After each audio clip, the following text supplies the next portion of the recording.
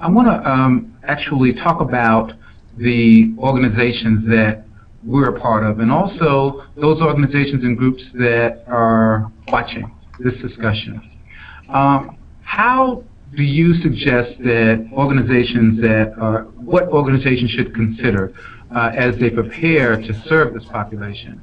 And talk about it in terms of their policies, staffing, training, cultural competence, as well as organizational culture.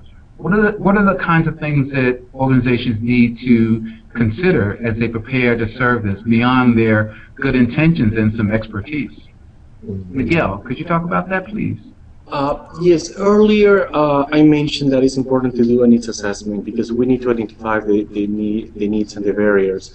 But also is as important as that to do an assessment of your organization capacity. If you are serving youth that needs transportation, needs housing, social services, how you are dealing with that. And talking about cultural competency, we have an experience with an LGBT organization that was working with youth that were on the streets, and some of them were sex workers, and they had a poor retention rate. And what happened, it was something simple.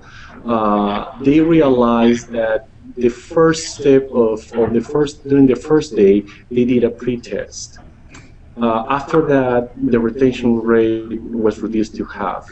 What happened is that they identified that literacy was the problem. So these kids didn't know how to read, and they were embarrassed by that activity.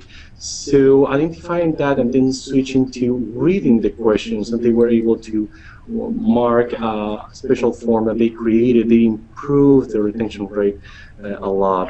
So this is one example of many that we can mention, and how to prepare organization and to make the service providers totally competent for this group and different groups that exist around the country.